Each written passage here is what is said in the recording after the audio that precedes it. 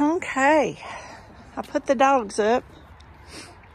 I said I ended the video, but I decided I had to walk out here, bring some stuff to the barn, throw some scratch out, check to see if we had eggs.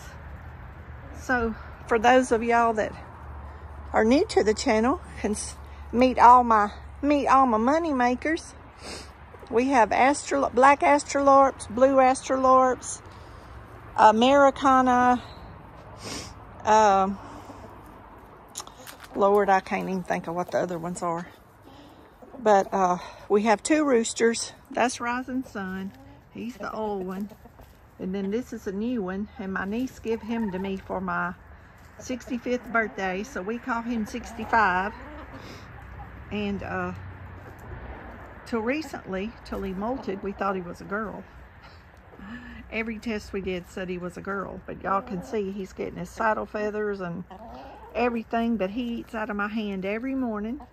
Rising Sun has never let me touch him. I can catch him when I need to, and he's fine. But he's never, I've had him over 3 years, y'all. He's never spurred me. He's never come at me. He's as gentle. See, my foot's right here and he's right there. He won't even, if I go after him, he'll just walk away. I've never had a Araucana, and that's what he is. And they have got to be, or he's got to be, the most gentle rooster I've ever had. He's never intimidated. I'm gonna go in the, I checked for the eggs earlier and got them, but I'm gonna check one more time while I'm out here.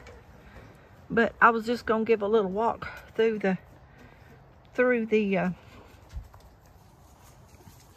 area where the chickens. Here's a big pen over here.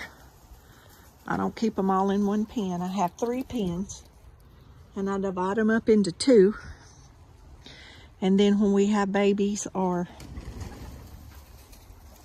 a mama hen sitting or something like that,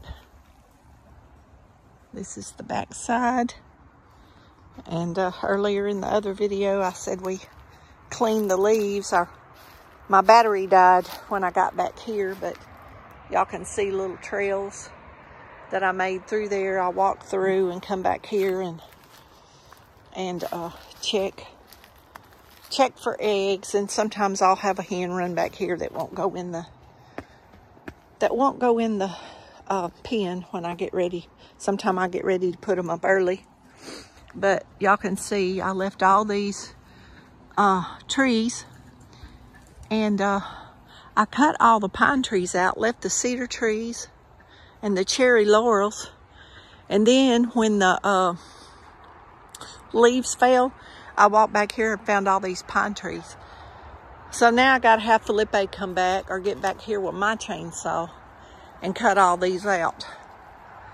I had a bunch up in that corner that we cut a few months ago. And I left all this overhead so they would be safe from the air predators, the owls and the hawks. And I don't know how much is fenced in back here, y'all, but I did know the measurement of the foot of the fence when we built it a year and a half ago. But y'all, I've totally forgotten what that was. But I left all these little trees up here to grow. There's several cedar trees, and there's several back in through there, cedar trees, and the birds roost in them. And you come back here at night, all through the winter and the summer, and if you walk slowly through there, those trees are full of birds. You may not hardly see no birds, but see this little cedar tree, and that's a little cedar tree, and that's a little cedar tree over there. And so that's 3 cedar trees. And so that's a cherry laurel that's been shaped. And that's a cedar tree and a cherry laurel. So I'm hoping, since we cut, you can see the roots of all these little pine trees over here. I'm hoping these fill out more. But it's a good, safe place for them. And when I cut my grass, I bag it from my yard, and I feed them the grass, and I feed them a lot of stuff from the garden.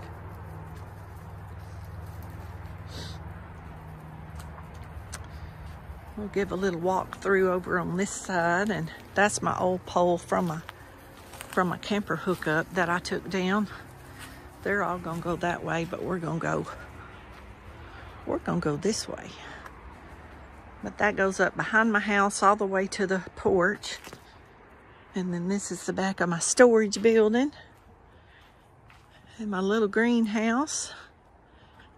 I usually grow tomatoes in there, y'all. I didn't even fool with it this year. But it works good. That little greenhouse works.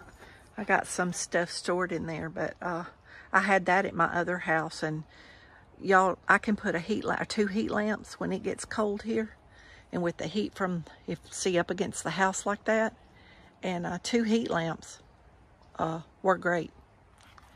That's all I've ever used in it. I've never lost any plants when I used it, but I keep everything up on the back around there where the fence went to that other door. I keep everything under that porch, and so far I've just been able to cover it, but I do have drop lights. And this is Sister Kitty's bed under the steps. That's Sister Kitty's bed and her light, and I plug that up at night to keep her warm when it gets real cold. Like tonight, we'll plug that in. So anyway, that's just a little bit of more tour of the yard. Like I said, January just ain't much to see, but I love it here. It's home. It's where I grew up, part of the land where I grew up. And when I divorced many years ago, I bought this land from my dad. And a year and a half ago, I sold a house that I built over on the other side of my sister's, and sold the house and all the land but 1.5 acres over on this side. And y'all, 1.5 acres, just what I keep up out here, this ain't nothing compared to what I got back there in the woods. And the only thing I need that for is to walk down the creek, because the whole length of the creek runs the whole length of my land. I have a long, narrow lot. Not lot, but 1.5 acres. And the water runs all down the right side of the land. And I love the water, y'all. That's what's so appealing over here. It's like being in the country, but I'm 4 miles from anything that I need. Again, y'all be blessed. Don't forget to say your prayers. And me and Brindley and Nugget love y'all.